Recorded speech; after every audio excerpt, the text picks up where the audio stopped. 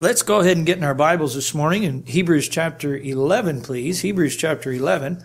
Our subject in the main hour is faith of our fathers here that we've been dealing with. I've very much enjoyed studying this next week and the week following Thanksgiving, the Sunday following Thanksgiving, and possibly even the next Sunday here, depending on how excited and how much we want to develop these thoughts. We want to end up around our nation and some of the things that were very evident in the beginning of America. And so we've been pretty much laying a foundation of what is faith. And last week we talked about the definitions of faith. And we came all the way up to basically faith is trusting God in His Word. We found that it wasn't something that can be generated through some just so-called experience, but it has to be something of God. It's a supernatural thing that's given to us. We talked about that a little bit in the first hour. And we found that in the life of Noah last week, just by way of review, it causes man to move. It does something in his life. You know something? It's real. And that's going to be our first point today when we get to it. Faith is real. That's why it makes a difference. That's why testimonies are fantastic, because you're talking about a real experience of a real life by a real God. Amen. And there's an effect. It always causes man to move. We read last week in Hebrews chapter 11, that verse in verse 7 about Noah. By faith Noah, being warned of God of things not seen as yet, moved with fear and prepared an ark to the saving of his house. Faith will cause man to move. And of course, true faith always causes man to move in the right direction. The Bible says it's repentance toward God. So people say, well, repentance is just a change of mind. Well, yes, but it's greater than that if it's saving faith and repentance, because it changes your mind, changes your direction, changes your motives, changes your will. It's just a work that continues to do a great thing. And we saw last week it affects our walk and the direction we're going. Sometimes God causes us to wait, that we can grow in patience and learn to trust Him. We dealt with a little bit last week about that and this morning. And then also there's a work that begins in our life. Faith causes a work to be done in our life. In fact, again, faith can be seen. And that's really going to be our emphasis this week. And I'm glad the Lord stopped me last week where He did, because we have a few things more that we were able to add in. Let's go and read Hebrews chapter 11. Let's stand real quick. Let's wake ourselves up. Let's get some energy. Let's get some blood flowing there. And we're going to read just two verses here. Hebrews chapter 11, verse 1, and then verse 6. All right, let's read those together. Those are the two verses we're going to talk about today. And if we get through those, we've done well. All right, Hebrews chapter 11, verse 1. The definition here. Now, faith is the substance of things hoped for. It's the evidence of things not seen. Verse 6. But without faith it is impossible to please Him. For he that cometh to God must believe that He is, and that He is the rewarder of them that diligently seek Him. You may be seated. Let's bow our heads for prayer. Our Father, we're thankful again to be able to read Your Word this morning. We thank You, God, that it is truth. And we can trust every word, every jot, every tittle. We thank You, Lord God, that it's settled in heaven. We don't have to wonder if it's going to be different tomorrow, but we can learn it and believe it, Lord, today. I pray that You would help us, God, to deal with this subject of faith. Help us, Lord, to grow in our faith and be increased in our faith as we learned in the Sunday school hour. And God, help us to bear fruit for You in our life. Help us, Lord, to realize that faith is real. It's not something out there that we can't take hold of, but Lord, rather it's something that can take hold of us and can be seen by our testimonies. And God, to just let You work in our life, I pray that that would be our wills today, that we'd be submitted to You and say, God, do something in my life. I pray we would ask You, Lord, not only to just thanking You for that You did save us, Lord, when we were born again, but God, if we're here today and we're not where we need to be in our lives with You, I pray that we'll just be willing to submit and do all that we can, Lord, to have Your will fulfilled in our life. And God, of course, if there's one that's not saved without Christ today, we pray that they would receive You as their Savior, that they would see their need and God trust you by faith and be born again and have a testimony as well, Lord, like many of us here do today. And we'll thank you, God, as a result of what's said and done, what's read, of course. We pray in Jesus' name. Amen. Faith works. Amen. This is a thing that's very interesting, and as we're dealing in the afternoon hour with evolution and in the first hour in many of our Sunday school classes, people often accuse us of having blind faith. They say, you believe in something that you can't even see. Yet I want you to look at these key words in Hebrews chapter 11, verse 1. Faith is the substance. Substance. Well, they always say, if I could see it, if I could feel it, if I could taste it, if I could hear it. But the Bible says faith has substance. So it's not blind faith. It's not imaginary faith. It's not invisible faith. According to the Bible, we see an invisible God through faith, the Bible says. We see Him who is invisible. How? By faith. And so the Bible gives us words here that actually show to us this faith isn't imaginary. And you know that, those of you who are saved. But often in the world we get that accusation. You believe in something you can't see. Well, I submit to you today that maybe we might not be able to see in your heart the very working of God when you were born again. I could see in your life that God made a difference. See, when we have a relationship with Jesus Christ, so faith is real. Let's go to Proverbs chapter 11 here. We're going to look at this idea that faith is real, and we're going to see how it applies to this chapter 11 and find in Hebrews that it refers to the three aspects, and we're going to deal with three things, and we're going to liken it to a fruit. Liken it to fruit. In fact, the Bible has a lot to say about fruit, especially in the Christian life. And we're going to look at some of those verses as well. Let's get into it here. Proverbs chapter 11, verse 30. The fruit of the righteous is a tree of life. Amen. So when a person is born again, we have in our life something that is called fruit. Fruit. And when we have faith in our life working, when we've been born again, there's going to be fruit. You believe it? You agree with that today? Let's go to Matthew chapter 7, if you would, please. Matthew chapter 7. We're going to look at a verse there that Jesus says about fruit. About fruit. When he was warning us of false prophets, he said the way you'll know they're false prophets, the way you'll know they're false converts, the way you'll know they're false teachers and wolves in sheep's clothing is their fruit. But he also used this opportunity to teach us something about the Christian life, that we also bear fruit. That's good, amen. So a changed life will not just change a direction, the way you walk, what's working in your life, what you're interested in, where you're going, but it'll also change the whole dynamic of your life, what you're bearing, what you're becoming. Amen. A tree bears fruit if it's left to grow long enough. And God often uses those words of fruit. In fact, as I was studying this yesterday, I found the word fruit, fruits, and fruitful is hundreds of times in the Bible referring to what we are and what the wicked are. Often it's referring to the word fruit, fruit, fruit, fruit. All right. Proverbs chapter 11, verse 30. Let's read that together. We read that. I apologize. I told you to go to Matthew chapter 7. Go there. Matthew chapter 7. And we read there in verse number 16. Watch what he said here. Matthew 7, look at 15. Beware of false prophets, which come to you in sheep's clothing, but inwardly they are ravening wolves. You can't see the wolf because he looks like a sheep, but you can see the sheep's life if he says he was a sheep. And we agree there's people that say they're saved and are not saved. Amen. I was one of them before I got born again. I didn't know that, but God knew that. And the Bible says in Matthew chapter 7, in verse 16, you shall know them by their fruits. Do men gather grapes of thorns or figs of thistles? What is he saying? You associate figs growing on a tree, not in the stickers. You associate good fruit as grapes, and you don't gather grapes in the thorns, do you? He's saying there's a clear, distinct difference of good fruit and bad fruit. And we need to bear good fruit. We'll get to that.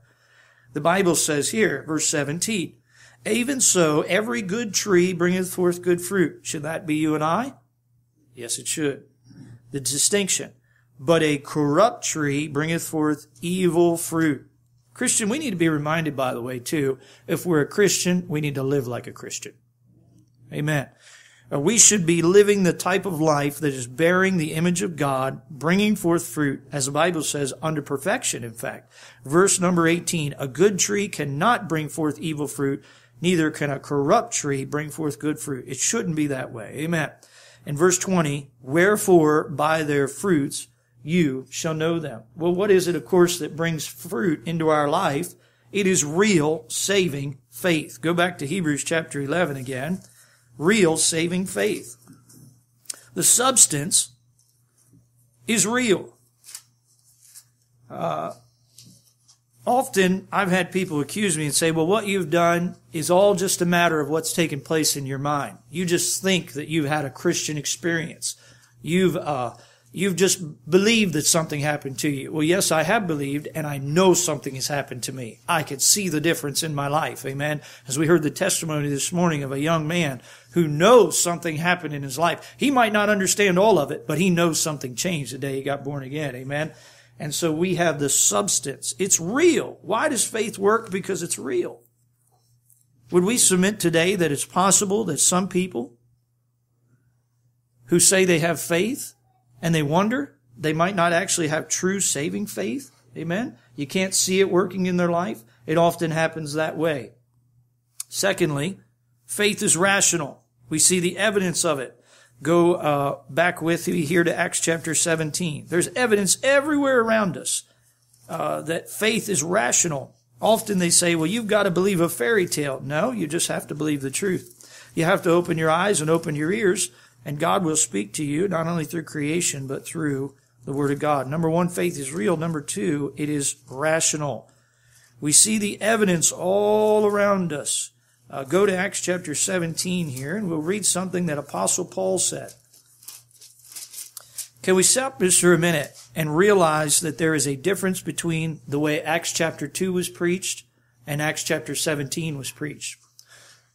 When Apostle Paul was preaching in Acts chapter 2, he was preaching at Pentecost to believers who believed in the Messiah, were looking for the Messiah, and they turned to the Messiah. Amen? The Bible says he preached unto them repentance, and that they should turn from their wicked ways, trust Christ, and they believed on Christ. But in Acts chapter 17, Paul's dealing with a different group of people.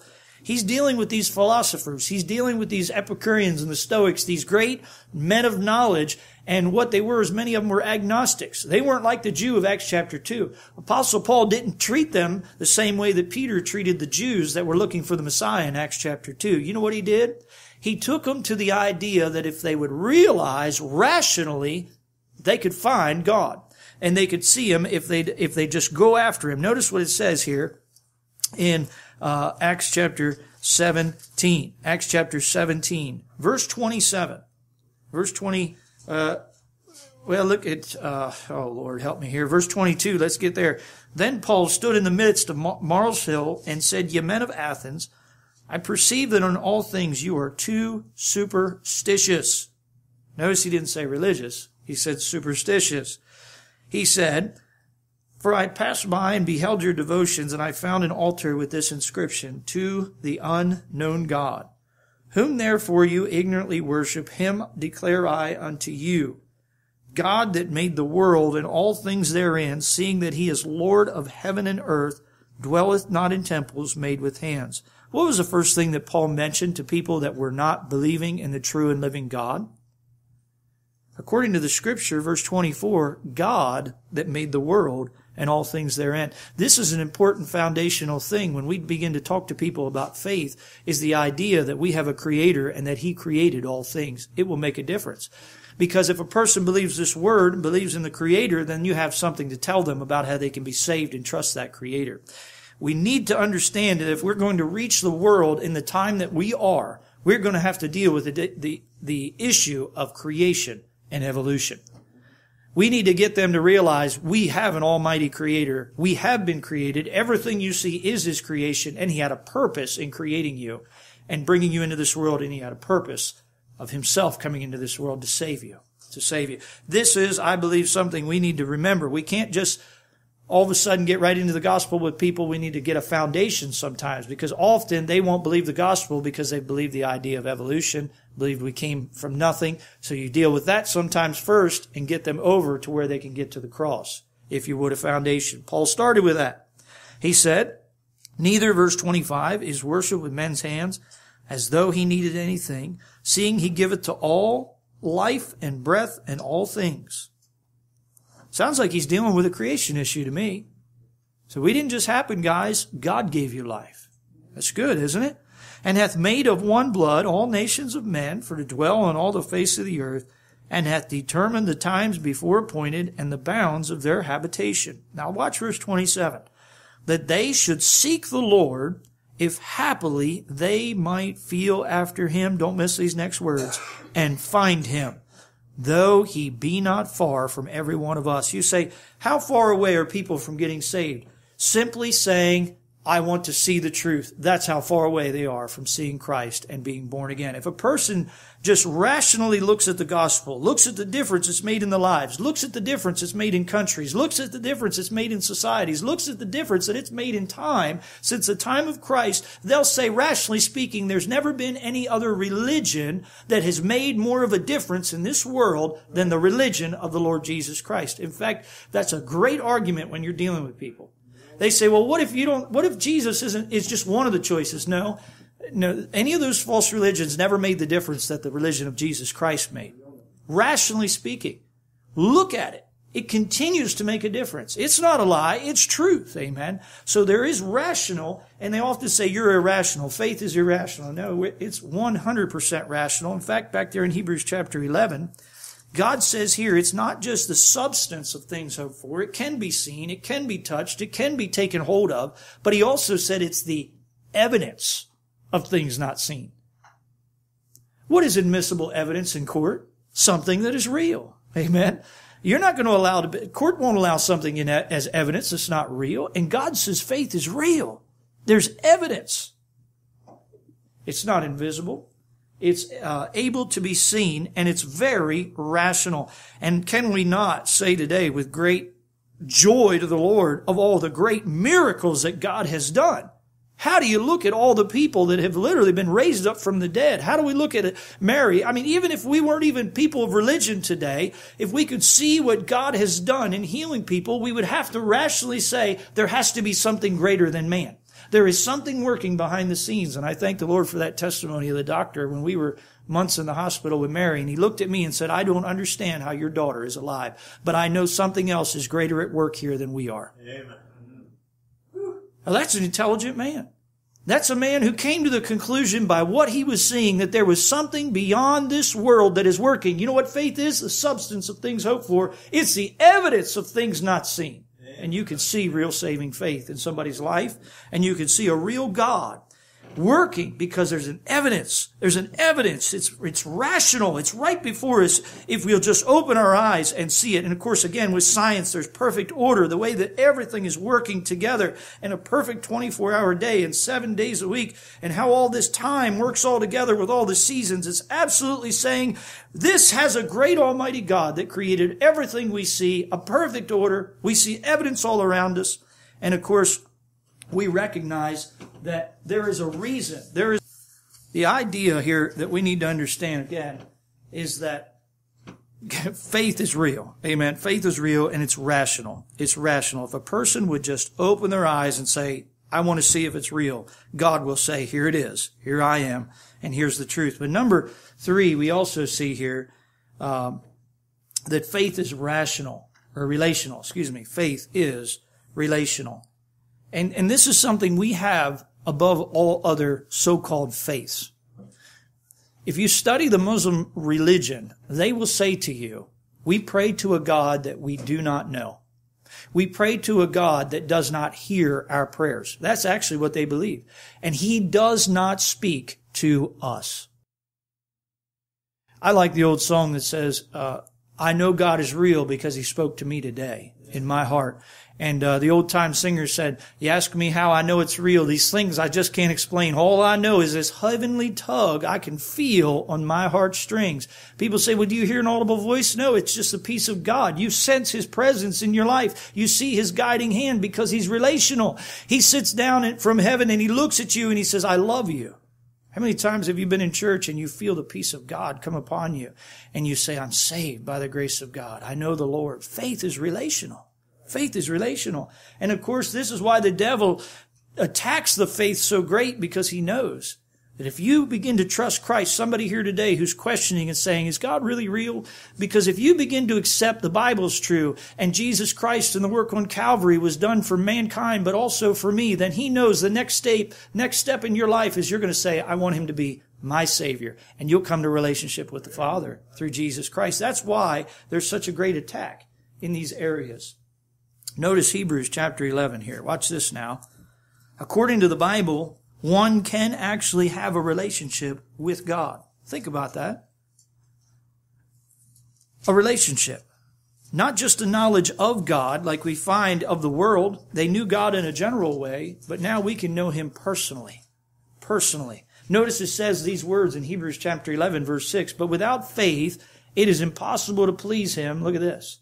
He that cometh to God. Wow. The door's open. Amen. John chapter 10, Jesus said he was the door. And by him, if any man enter in, he can be saved. We can come to God through this great faith. Faith is very, very relational. Amen. And aren't you glad that God doesn't leave you alone after you got saved? I am.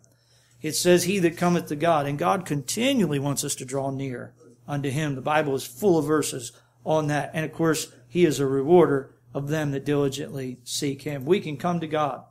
Notice Psalm 34 here. Let's go there. Psalm 34.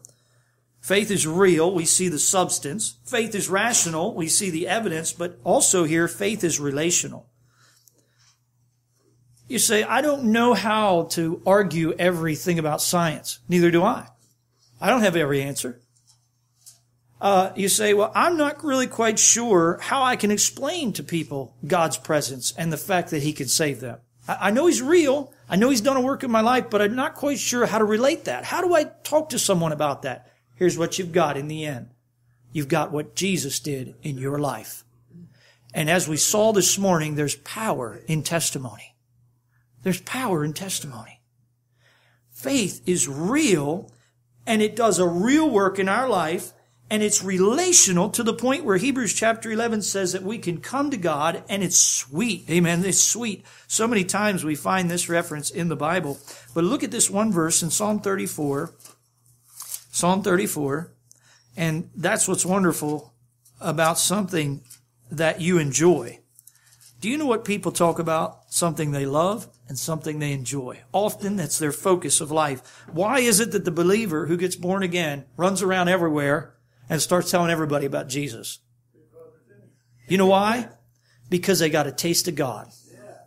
Psalm 34, David said this in verse number 8. Oh, taste and see that the Lord is good. I don't know about you, but I like, when I eat something good, I want to share it. I say, this is so good. Often I'm off somewhere and I'm visiting or I'm doing something, and I'll have the privilege of sitting down and eating a wonderful meal. You know what I think of? I think of my wife. I say, I wish she was here. I wish she was here that she could enjoy this wonderful meal. Often we've had great meals. I mean, you know, the wife, she gets them all spread out. She's got the pickles in the relish jars and she's got it all. And I mean, you're taking pictures. This is amazing. You know what comes to my mind? I wish I could have somebody here to share this meal with tonight. When you've got something good, you want to share it with everyone. When it's bringing you joy in your life, you say, I want to share this with those around me. That's salvation in our life. See, it's not that we've just experienced something real. It's not just that we know that what we've done is rationally right, but we also have something that's relational. And we say, no. You got to meet who I've met. You've got to know what I know. You've got to taste and see what I've got. This is sweet in my life. Amen. What I found in my life was the best thing that I ever needed. One man said it this way the other day. He said, why would you get so mad? I visited with Pastor Heller here yesterday. He said he was witnessing to a man, and the man got real upset at him. And he said, why would you get upset at me for, I believe it was Brother Heller, why would you get upset at me for giving you and talking to you about the biggest problem that you've always wondered about your whole life? Where did I come from? What am I doing here? And where am I going? Every person rationally thinks about that at some point, but they push it aside or they suppress it with drugs or alcohol or things in the world to make them happy. But every person is troubled with that. They know in their heart something's not right. And so when we come, we give them exactly what they've been looking for. a real God. Amen. And so often we find so many people have had these instances of false religion, and they just need to get the real religion in their life. Amen. The real God and the Lord Jesus Christ. Because once you've tasted and seen that the Lord is good, brother, you're just not satisfied with anything else in this life. And I just thank the Lord that that's one of the side effects of getting saved. Amen. I am not satisfied with anything but God and His Word anymore. Some of those things in the world that we think will bring us temporary satisfaction, and as soon as that sin is, you got to do more. You got to be more happy. You got to find something else. You got to buy more. It just doesn't work. Nothing in the world is going to make you satisfied. Amen. Let's go to John 15 and we'll close here. John 15. Let's bring this down to us. Where are we right now? Think about how you got saved. Somebody shared the Word of God with you. Someone had received God's Word by faith and got born again. And they began immediately to bear fruit in their life. But isn't it interesting that if you cut fruit open, you'll find something in the middle of that fruit? More seeds. Those seeds have a purpose. Yes, it's part of the makeup of that fruit. But those seeds have a purpose to continue the work that was begun. Amen. Trees are great, but you can't have any more if the seeds don't go in and be planted again.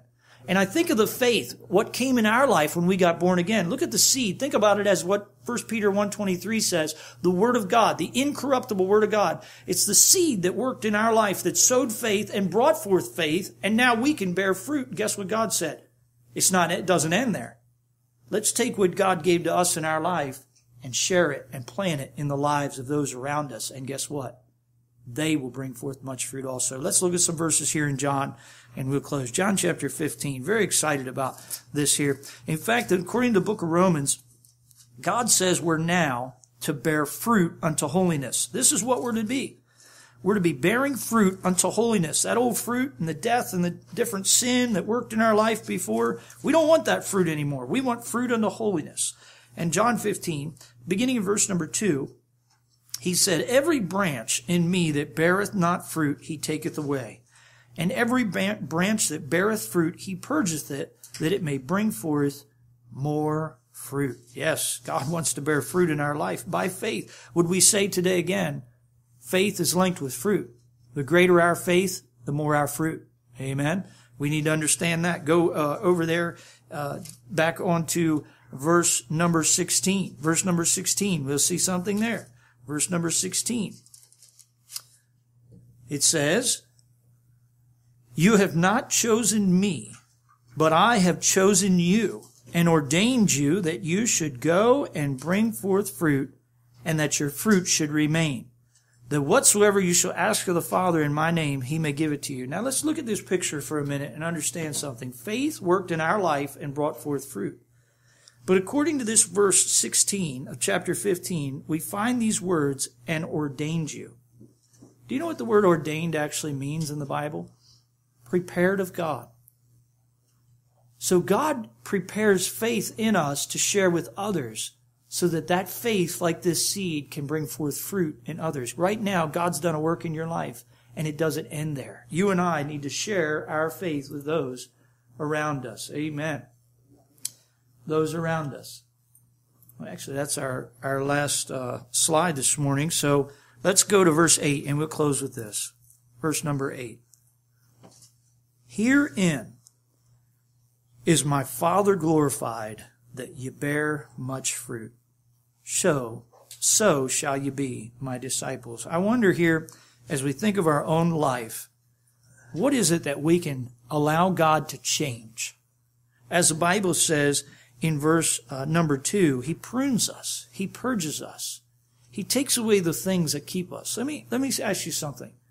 Is there anything in your life today as a Christian that perhaps might be a distraction from having God's will and His work in your life being meted out so that you can bear more fruit? What's distracting you from reading your Bible every day? What's distracting you from having a prayer and study there at your house and a time of devotion, if that's not happening right now? What is it that's taking your main efforts away from what you're to be doing to bear fruit in your life, where your roots should be going down deeper? Is there something today in your life that you could say, God, I need to bear more fruit. I want to bear more fruit. I want you to be glorified. Herein is my Father glorified, that you bear much fruit. And this is the thing that's great about our testimony. It doesn't stop when we get saved. God wants to continue that work in our life. And His will that we would be glorified, that the Father would be glorified in us. And our glorification, if you study that, he that glories in the Lord. It's never about us. It's always about what God is doing in us. That's glorification, amen. The more of God coming through our lives. And it's just good to study this morning. Faith is real. It has substance. Faith is rational. It's the evidence of things not seen. And faith is relational. Hebrews 11:6. We can come unto God by faith. And we need Him just as much today in our life as we did when we got saved. Let's close with this one verse in Colossians 1:10. Colossians 1:10. We look at Paul's prayer in verse 9. And I believe that Paul prayed in the Spirit. So you know what that means? What Paul is praying is what God wants in our life too. Now let's think about that. What Paul's praying for is what God wants in our life as well. This is what he was praying for in the Colossians' life, those at Colossae that were believers. For this cause we also, since the day we heard it, do not cease to pray for you, and to desire that you might be filled with the knowledge of His will in all wisdom and spiritual understanding, that you might walk worthy of the Lord unto all pleasing, look at this, being fruitful in every good work. Hey, praise God. In increasing in the knowledge of God. Sounds like we're bearing fruit, but God wants us to bear more fruit. Amen. In every area of our life, not just some areas of our life. Let's stand here for the invitation. Stand for the invitation.